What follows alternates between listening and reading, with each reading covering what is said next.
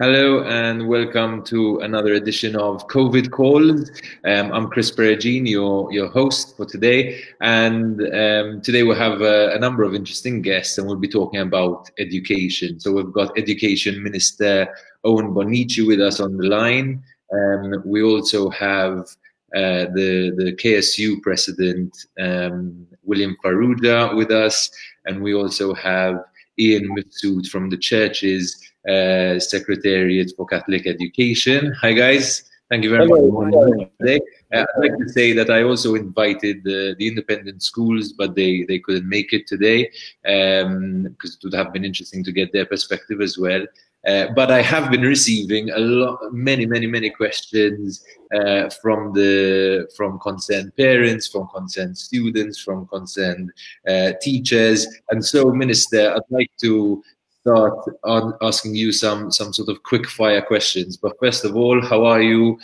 Freedom Day, probably locked down like everyone else, and obviously dealing with, I imagine, thousands of worried or concerned students, parents, and teachers, right? Yeah. Good morning. Well, it's Freedom Day today, so we reflect on the values which led us to Freedom Day, which are resilience, and determination. And I think that those values will come in handy during the current period.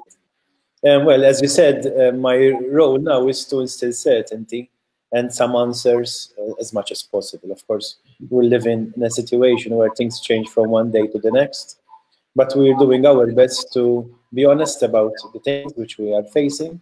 We're explaining to people what is going on in the respective fields, and we're trying to provide answers. It's been quite interesting to see an element of transparency in the decision making, because people are kind of getting the idea, I think, that decisions are being made as we go along, depending on what's happening, right? But I just want to get to some specific questions. Maybe you can answer, and then we'll get into the discussion with the other two guests. So first of all, parents are currently at home having to not only keep their kids busy, but also educate them at the moment, in the absence of schools, in the absence of teachers. Are they still going to be expected to pay school fees? Well, this is quite frankly, this is a private issue between private schools and individuals who chose to send their kids there. Of course, we're there to listen. We're there to lend a helping hand. We're there to listen to everyone's concerns. But in reality, this is a purely private issue. So you don't have there's no direction yet from the government on this? It's not an issue of direction. It's an issue of, having private schools and private individuals who entered into an arrangement, independently. But do you think they should be asked to pay? Excuse me? Do you think they should be asked to pay? Well, I think that teachers are still offering an educational service. Of course, it's different from what we are accustomed to, usually. So yeah, I think that the arrangements must still stand. Okay, summer schools, are those cancelled? Summer school, we have opened the applications for summer schools for Schola Saif. It will be open and it will be starting in July. So no, it's not closed. We are receiving applications, but of course, closer to the date, we're going to update people about what's going to happen there. Okay. What about O-level? So students who were meant to be sitting for their O-levels, the O-levels have now got cancelled. How are sixth forms going to determine who gets into which school? What's the process for anyone doing O-levels? Welcome to my world, Chris. This is something which I've been asking myself for the past days, and with the help of everyone involved, we came up with a, in my opinion, a fair solution. It's not perfect, but I think it's fair. So what we're going to do is that all the 6,000 students who usually sit for the O-levels, so we're speaking about 6,000 families here, by and large, have the opportunity of being given an assessment, a predictive assessment, by MATSEC based on the mock exams. So that way, they would have an O-level based on their mock exams using a predictive science method. It's a scientific method utilized by MATSEC. If they choose to fine-tune their result or improve it, they are free to sit for the September session.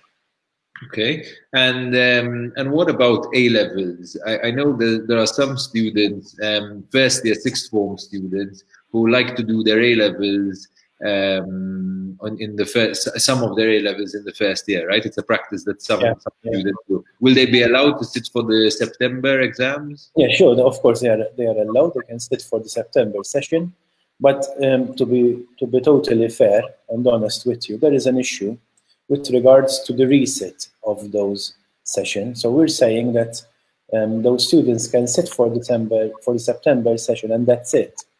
While those students are claiming that they should have the right for a reset in December. The issue is that the experts at MedSec are advising me against having a reset in December, because that way they would be in a position where they would have to study for the resets, while at the same time studying for the original course they would be undertaking. But I think, we're going to sort it out in the coming days. I'm going to discuss with MedSec, because I think that the people who are claiming that they could have the right of a reset have a very strong argument. September might also be optimistic, right? Are you preparing yourself for the eventuality of not being able to have exams in September either? Well, we have come up. Some people. Well, let me put it this way. Some people have told me, so why did you kick off the CAN to September? Why did you postpone them to September? September is so far away. We chose September because, from the information we have, it's the safest potential earliest date to hold exams in that period. But of course, things can change from one day to the next. I'm confident that people are obeying the instructions of the educational authorities. Today is a beautiful day outside. The health authorities, you mean? Health authorities, yeah, I'm sorry. Health authorities. Outside, it's a beautiful day. The sun is shining. If we manage to keep people indoors today, then, I'm confident that we will make it. So today is a very... What is the plan B? So for example, are you considering electronic exams? I know that there are some countries that there are some software tools that can be used to do proper exams online. Is that? Of course, I have already discussed with the rector and the university authorities the possibility of having to go to online exam systems. Of course, it would be a first for Malta. It's easier than it sounds easier than it actually is. But yes, we're discussing a plan B in such a situation. However, I'm sure that if we're disciplined and we obey the instructions of the health authorities, I think we can control the spread of coronavirus by then. And hadn't there been quite an ongoing discussion about abolishing exams altogether? Isn't this sort of a time to just bite the bullet and say, then we'll do this now? Well, I don't think it's fair to do this now in such extraordinary circumstances.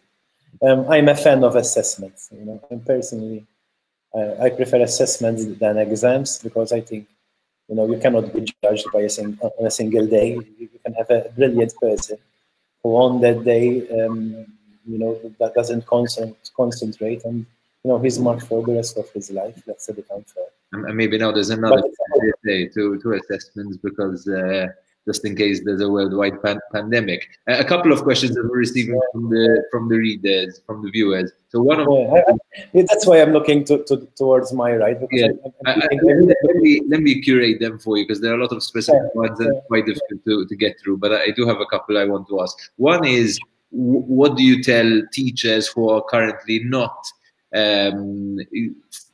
following, not providing any material to students online? I know a lot of teachers are going out of their way to prepare great resources for parents and students online, but some seems aren't. Well, the absolute majority are going out of their way to provide teaching online. Some individual cases, well, you had teachers, who did not do that. I appeal for all teachers to do their best in those circumstances. People are judging you. I've been hearing a lot about the need of increasing the respect in the teaching professions. The teachers are telling me all the time, well, we need to feel respected. And I think that through those actions, by going out of your way and, helping the students, keeping on with their education system, you get a lot of gratitude for that. Another question is, what if there's a school that doesn't do mock exams? I believe. Yeah, I'm told there is one particular school which did manage to do the mock exams. It's not a government school, okay. but I mean, we have to cater for every student. And there are some other schools which did not do all mock exams. So consultations are underway between MATSEC and those schools to try and reach a solution. But definitely, I would not stop something which can be of benefit for 6,000 students because of one particular class. But every student is important, and we're going to find a solution. And we'll get to some other questions even when we've got the other guests on the line. But just before we move on to them, I'd also like to ask you, if I'm a student that wants to go abroad to study, obviously now travel is banned. I'm going to get my exam results in September and December. Is this a hopeless solution? Well, that is the downside of what we have proposed. So what we have proposed is very good, but it's not perfect. It has its downsides. One of the downsides is that students have to wait until after September to get the results of their A-levels, which might be too late for some European institutions in the field of education. Some institutions in education, in England, for instance, request entry before September. But I'm sure that those institutions will not take this year as being a business as usual. I'm sure that, they have their own problems at home. For instance, I haven't yet read about a similar package of the decisions in education in other countries. I think Malta might be one of the first, which gave a package of decisions which spans from year 4 till the end of university. So we're contacting the various authorities in Europe, and we're trying to help and assist even those students. They are few in number, but it doesn't mean that being few in number, I mean, you should be left outside in the rain. That's okay. Not the case. So I'd like to bring on Ian Mifsud now as well. Hello again. Ian is I think originally an art teacher, but is now the director. I didn't know that he used to be an art teacher. That's my subject, yes. Director at the Church's Secretariat for Catholic Education. So you're here representing, the Church's education sector, which, as we know, is a really important sector. I'd like to know a couple of things from you. First of all, whether you support the decisions and whether you were, part of the consultation process for these decisions, and whether you're seeing any gaps in the package so far. Well, certainly we support. We have been involved in the decision, so the decision is a collective one. We do appreciate that nothing is perfect, as the Minister has been explaining, but we believe this is the most valid and just decision so far that we could ascertain. Discussions continue, and we will try to find ways on how this can be even more just and valid. But yes, we fully support the decision taken. With regards to gaps, inevitably, yes, I've been seeing the comments of some parents cropping up. We do know of a few of our schools who have issues with a number of exams, and those are being discussed. The Minister has already referred to a number of our schools who did not sit for a number of mock exams, and those are being addressed. With regard to the gaps, obviously there will be, but go ahead, Chris. Regarding the comments, Minister, maybe you can spend the rest of Freedom Day answering them one by one, because there wouldn't be much of freedom on my part. Yeah, but I want to ask Mr. Mifsud. Obviously, schools are under financial pressure, like every business, like every organization is under financial pressure today. I imagine the church is also in a situation where donations that it used to receive at Mass, they're no longer receiving those donations, right? I know that in church schools, many of the fees are donations or voluntary, right? We don't have fees, we have donations, voluntary donations, yes. Yeah, so I'm wondering what the situation is financially and whether you are asking the government for support, and Minister, whether the government is giving support to private schools, because there seems to be a bit of, it's not super clear yet. You know, the Minister for the Economy is saying that they will be included. There's an issue of code. So just to start with you, Ian, what's the financial situation? So every sector has a very different reality. Thanks to the 1991 agreement that had established between the Republic of Malta and the Holy See, we have reassurance of reimbursement of salaries of teachers. So at least we have the greatest part of the financial burden, which is being taken care of because we get reimbursement from the state already. Obviously, donations are very, very important because we can't keep maintaining the schools and upgrading the schools for today's needs had it not been to the parents' support. We do appreciate that this is a particular context and everybody is in hardship. So obviously we will be very, very sensitive in terms of that hardship. Whoever is in a position to support, that support is always welcome. But we are definitely experiencing this in a very different way than the independent sector is, for example. And Minister, what do you tell the schools who are begging for financial assistance right now? Well, we are undertaking a very, very healthy consultation exercise. And there is a task force which was established from the word go. Ian has also been part of this whole consultation setup. We're in this together. We're in the same boat. We want to make sure that we pass through this period, you know, by showing solidarity one to another. It's not the time to create divisions, but we have to help each other. So I'd like to bring in William Farrugia, who's the president of the University Students' Council. Hi, William. How are you this morning? Hi, good morning.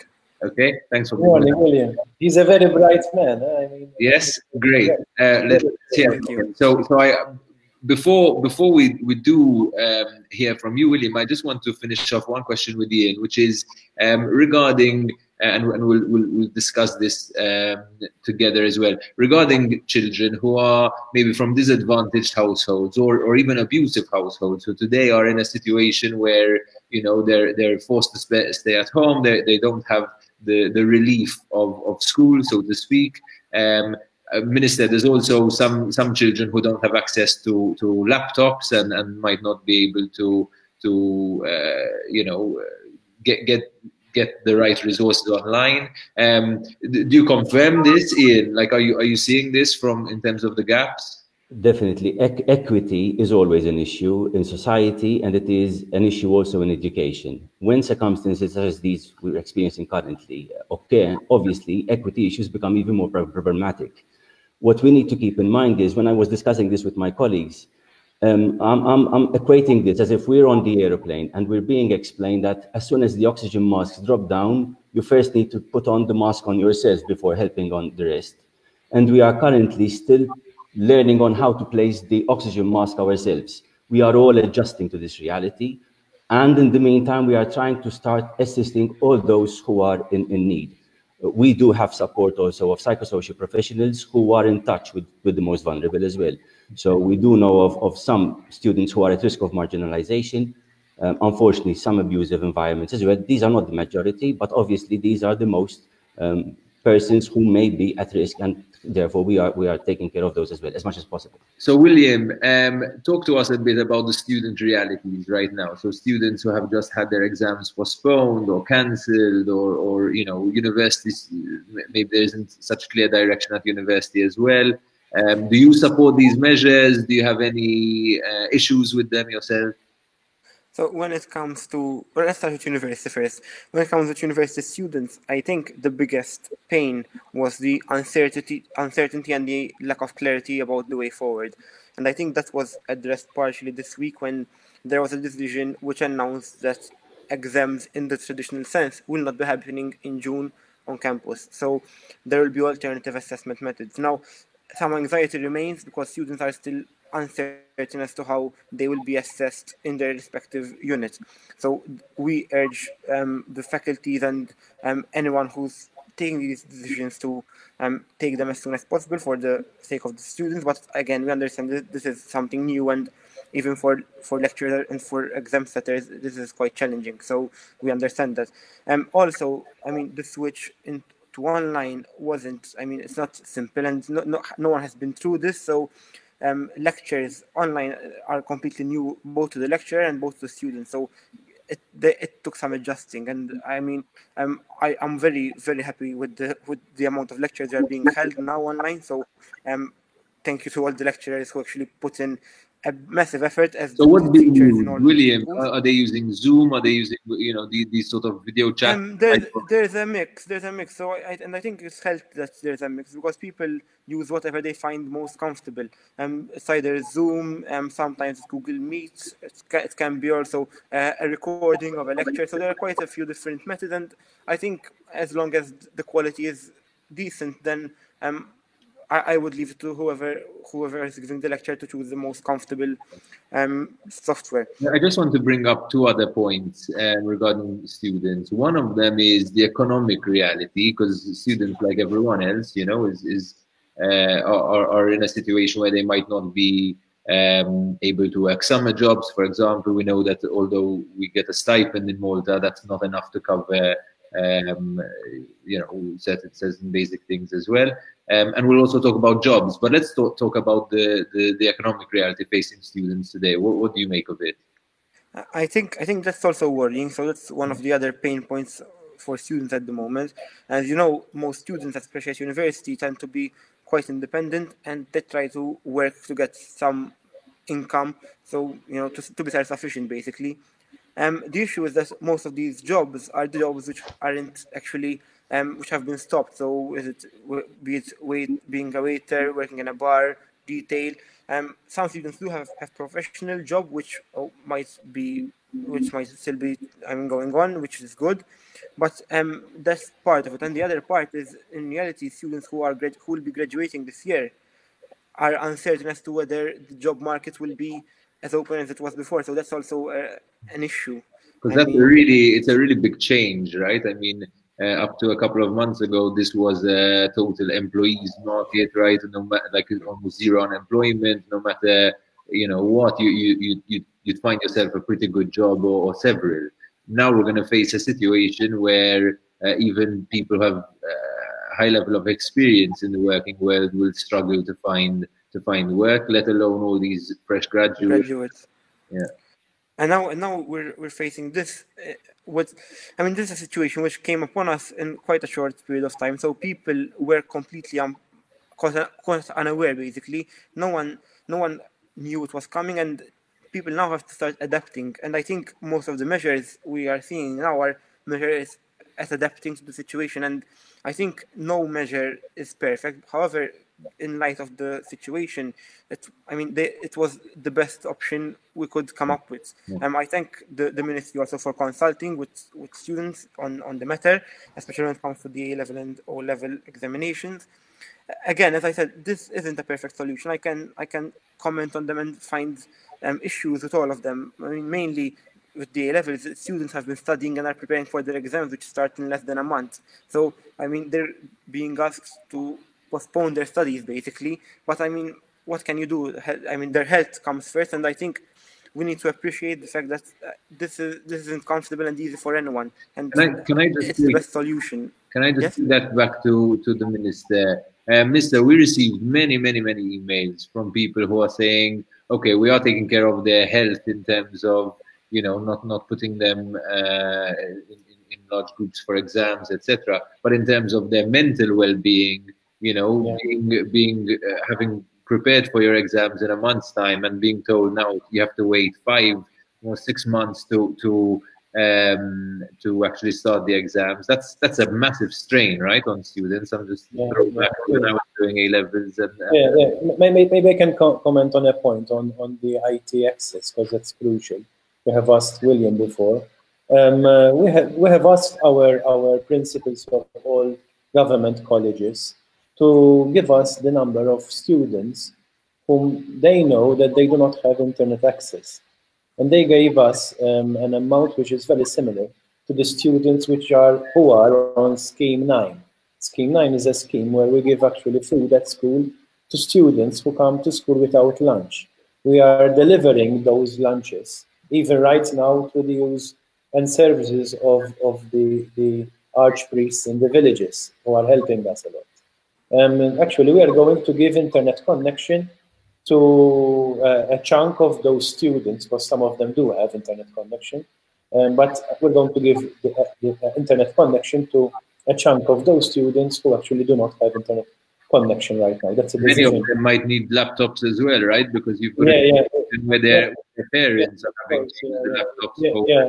And we're also utilizing other computers and laptops which we have at the education department, which are not utilized or not used to be able to have internet and computer access to those kids. If you know of any kids who need help or assistance, Chris, please feel free to email. A nice appeal from the minister. A nice appeal from the minister that if there are people in serious need of either internet connections or devices, to get in touch with the ministry. Yes, and even if there are people who have, you know, an extra laptop or an extra, you know, computer which they don't use, I think it is the time to be so. Or maybe solidarity with each other. Or maybe there are also some companies who are willing to foot the bill of the internet connections for these families. I've got to ask you a question because people keep asking it about childcare centers and kindergartens. What's the situation? They will remain closed until the end of this current academic year. If they're asking about whether the employees are going to be paid, because it's not clear. Because, for instance, I'm seeing this comment: childcare centers and kindergarten, please. So if the question is whether they are going to open, the answer is no, they are not going to open until the end of the current academic year, at least. With regards to whether they are going to be paid, we're going to, you know, issue instructions to descend in the coming days. Please understand that there are a lot of sectors who are demanding financial assistance from the government, and we have to be very clear to whom we're going to give assistance and how much. So please bear with me a couple of days, and this will be cleared as well. And to those people asking about how to keep their kids motivated to study, maybe we'll also do another program later on this with some motivational or you know, educators who can help us out. But I do want to get into the discussion. We only have 10 minutes left. I do want to. We've spoken about a lot of specifics, but I would like to get into the discussion on whether there is anything to learn from this crisis from an education perspective. And I'd like to start with Ian to know sort of how are you looking at, like, if we were to look beyond the immediate, beyond the negativity, beyond the very serious situation that we're in, are there lessons to be learned, and are there things to retain from this crisis? Definitely. I try to be as positive as always in all circumstances, and I do believe that also over this very dark cloud there is a silver lining as well to it. One might say that, well, yes, we're experimenting with online learning, and that may be the very evident benefit. However, that is a somewhat of a superficial benefit, because that is just a channel, a tool, an assistance to education. What I hope will remain after this experience is that people realize that we need to keep our priorities right. Education is about information and formation. There are those two components. We touched the minds and the hearts.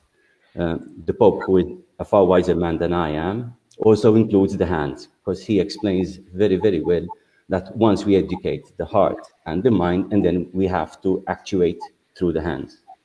And I do really hope that individuals really seek to rediscover themselves, their meaning in life, to reconnect with each other, with their loved ones, because that is where education can actually happen.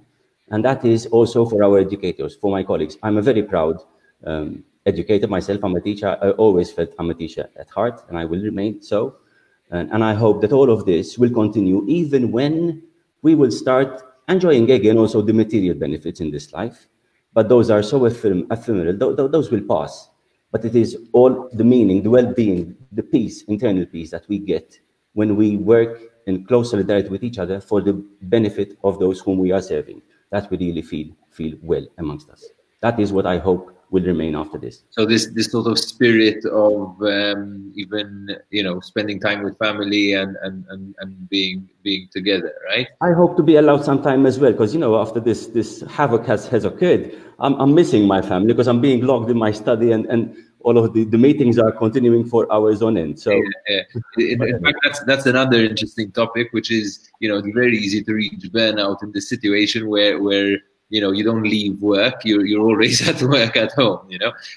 William, what are you seeing as the positives or the takeaways that we can start looking into, maybe to be more prepared in the future, or maybe also to just be inspired by this time and find something useful from it? I think first of all, this teaches us the value of our mundane normal routine, basically, because you get to value the coffee you used to have in the morning and the rush before the lecture and meeting your friends. These things have all changed. The distance with online has been reduced, but you can feel it. You miss the social interaction, and that's what people are mainly missing. I think that will be one of the things we get from it. So we'll start to appreciate more what we used to not even consider before. I think the education system will also benefit from this experience. So the benefits of online are there. We get to see also the benefits of a physical lecture, but I think an online system can also be used to help and add to the normal educational system. So I think this can be maybe used in the future. I think what we also see from this is that there are certain areas in society who are disadvantaged to an extent which isn't normally visible, but in times of crisis like these, it becomes even more visible, and we need to also think of these people. I'm thinking about people who basically don't have a quiet area or a study in their house, so they cannot focus on lectures, they cannot focus on their work. This was already a problem before. In fact, we were speaking with both the university and the ministry about the possibility of extending our library opening hours.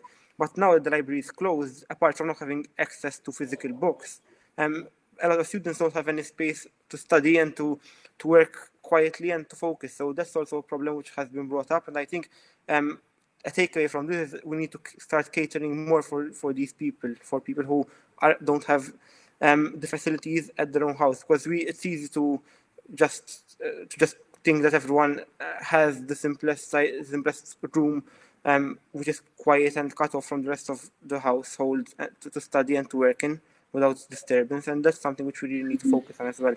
Thank you very, very much. Minister, let's turn back to you. We're seeing a lot more comments over here. So people being asked about having to pick up books from schools and whether that's a help. That is an issue, Chris. That is a big issue. I've been receiving loads of emails about it. There are people who are saying, well, I want my books back. I need them for the schooling at home. But then there are others who are saying that is something which is dangerous to do in today's time. So my appeal is that if we organize it properly, where people can go separately, keeping social distance, I think books can be returned to the kids and to the parents. Okay, and just again, what happens if September doesn't materialize as the day when we could do exams? Wake me up when September ends. In reality, we do not have a time crystal in our hands, unfortunately, of course. And we have to prepare for all situations. But I believe it all depends on how much we, as a country, are disciplined to apply social distance and to flatten the curve, the famous curve which the health authorities are repeatedly telling us to help them to achieve. Well, September is far away enough to actually be able to flatten the curve. If we manage to flatten the curve, I think I'm confident about a positive outcome. If we don't, because it's at the end of our hands, we have to plan for other solutions. Minister, is there a helpline or a website where people can ask you more specific questions, like because it seems there's a massive demand for it, just judging by the comments that we're Yes, I'm trying to keep up with my emails. It's not only me; it's also Frank and Stephen at the ministry who are working all the time to answer all the questions. We're going to issue FAQs.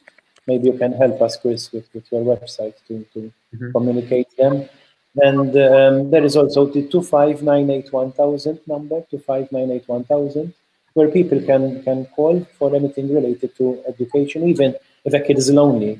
If there is a kid missing the teacher, you can call there and you can get in touch with the teacher and hear her voice. That was quite an interesting one. So I'm putting, this is the number, right? That's it. 5981000. 1000. So whoever's watching and has another specific question or complaint or criticism, maybe call up the number. And also if your school children are suffering from missing their teacher, they could get in touch as well. We get that a lot, Chris. We get a lot of emails from kids telling me, listen, I want to get in touch with my teacher or with that particular teacher. Can you help me?